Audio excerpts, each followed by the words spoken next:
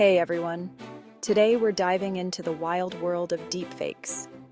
You know, those creepy videos where people seem to say or do things they never actually did. But guess what? Intel has come up with a cool new way to tackle this problem. Let's break it down. Deepfakes use advanced AI to make videos look super real. Sometimes they're fun, but they can also be really dangerous. That's where Intel steps in.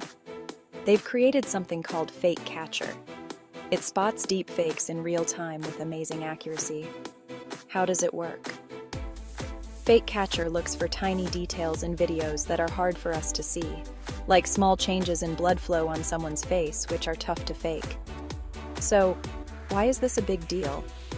It could really cut down on fake news and misinformation. Imagine being able to check if a video is real almost instantly. That means less fake news and fewer bad campaigns. And there's more. This tech can also protect people from deepfake scams or revenge porn, which are big issues today. By catching these fakes early, Intel's solution helps keep us safe. Sounds like sci-fi, right?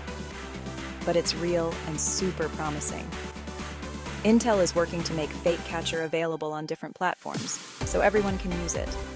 So, what does this mean for the future? With deepfake tech getting better, having tools like Fake Catcher is super important. It's a step towards a safer and more trustworthy digital world. That's it for today, folks.